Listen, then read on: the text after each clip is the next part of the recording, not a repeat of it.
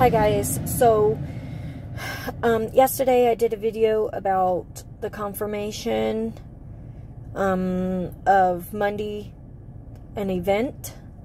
There was some more information coming in that there's been explosions over in Michigan by F-16s, and there has been thousands of Marines that the Biden administration just sent over to the Middle East.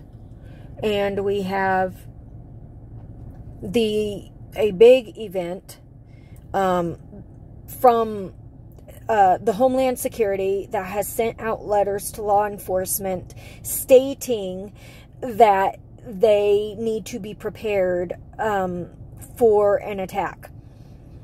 And so I am thinking that this attack would be from the illegal immigrants, as over in, I don't know if you guys seen in England that any illegals that anybody was coming against, anti-illegal, they were shooting them, stabbing them, and killing them.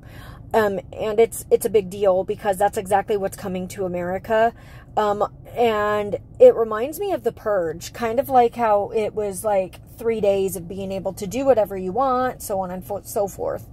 And so this event, like I said, I don't know 100% because God never revealed to me what the event is. But having this information, as well as knowing that we have another geomagnetic storm that's going to affect our pole shift with the hurricane, and the EMP with the electric grid, the blackout, it would all just make sense if it all just went out at once with these terrorist attacks and things. And if you guys remember the dream that I had of the Palestinians that were over in America, and they were killing people and raping them and dragging them off and stuff. I'm not here to scare anybody or, you know, do fear-mongering, because that's not what I'm here to do. Because we aren't supposed to fear, and God tells us that.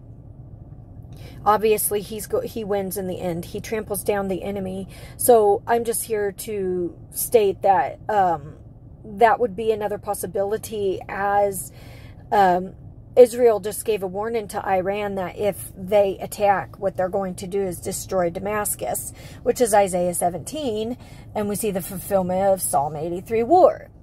The Bible is not in chronological order, and I know a lot of people believe that it is, but it is not. And that's why different events go with different scriptures in the Bible, and why you have to study to know who they're talking to and where the placement is. So, having said that, many of these things are getting ready to pop off, and I believe it's within days. And I believe also this stuff triggers the rapture. I don't know the day or hour. I feel it's any day. I feel it's any time. And I feel an awareness more so in my spirit than anything. And I believe that our animals, especially mine, like last night, I believe that they are able to sense stuff into the spiritual realm. And I believe that they have more of a sense than us humans because they have such sharp hearing.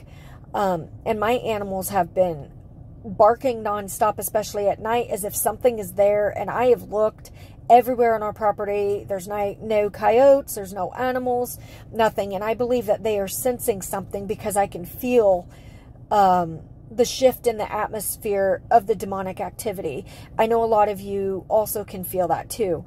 So that's just a little message here. Things are about to happen. Just be guarded in your heart, mind, and soul with Jesus Christ, and know that, you know, He's the protector of all, and He tells us not to fear. He tells us that over and over again.